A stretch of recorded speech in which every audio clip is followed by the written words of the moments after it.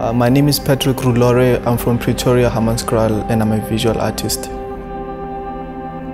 ARTEM has commissioned us to paint portraits. They say that we should paint any portraits. They gave us the theme of African, like celebrating African cultures.